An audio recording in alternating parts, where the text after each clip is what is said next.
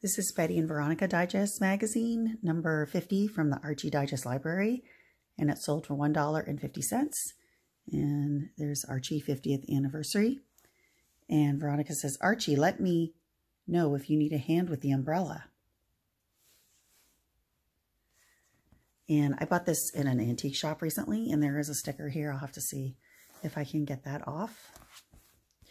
And this is from September 1991.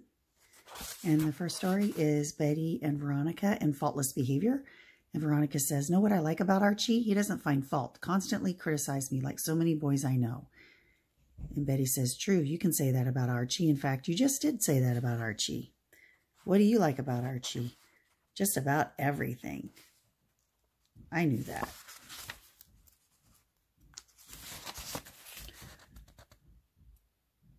But you know, it's too perfect. Everything can't be to his liking. It does seem unlikely. Come on, Arch. Something's bothering you. What's wrong? Humph, as if you care. You didn't even notice. Notice what? I had my hair styled differently last week. You didn't say a word. Hey, I'm sorry. Sorry doesn't cut it, pal. There's been too much of this lately. There has? Last week I bought a new sweater. Did you notice it? No, you did not. Eep. I remember that new sweater. So do I. Frankly, it isn't one of my favorites. I didn't care for it either. Of course you don't. The colors were all wrong. That sweater clashed with my hair simply miserably. It was kind of a mismatch. Sure it was, but did my best friend say so? No, he didn't. Not one word out of him about how the colors clashed. I kind of liked it. And when Big Moose threatened Reggie with bodily harm for being over-friendly with his girlfriend Midge, right. You know about it right from the start. I was on the scene when it happened. I even offered to hold Big Moose's coat so I could see the slaughter. He knew, good grief, he knew what was going on. He knew, so it seems. And I had to hear it from some stranger in the hallway. Best friend? Humph, a fine best friend you turned out to be. See, he isn't perfect. He does find fault. Yes, but it all sounds familiar somehow. His complaints are about his hair, his collar, his clothes. Sorry. Gossip. Good grief, he's doing us. No wonder it sounded familiar. You're right. The little devil was mimicking our conversations. It takes guts to criticize Veronica. It takes a subtle touch. You've got to kind of sneak it in. And then there's Sabrina in Time Will Tell. And she's thinking, gosh, look at all the attention Melissa's getting with her many trendy watches. I wish there was some way to top her. I got it. Zap.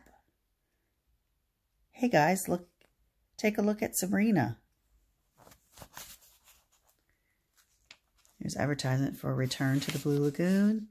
And there's Archie and the Promise and Jughead and Tale of Travail.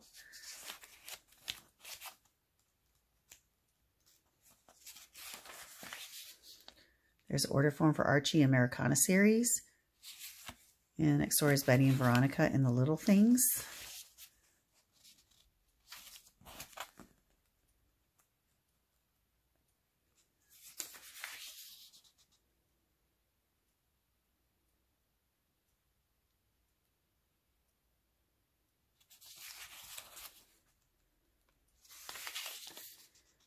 And here's an order form for 6-issue double digest subscriptions or 5-issue digest subscriptions. And let's see in the back.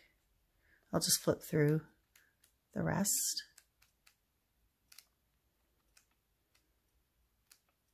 What was that? There's a Mr. Weatherby pinup. Or Mr. Weatherby, I wouldn't go in the water now if I were you. Archie's in there spear fishing.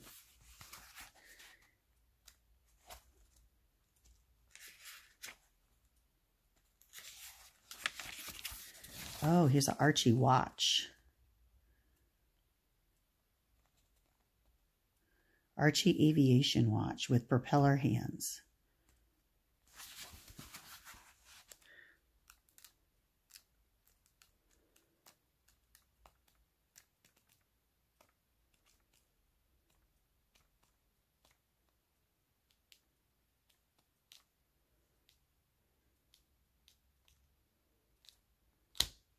Thanks for watching.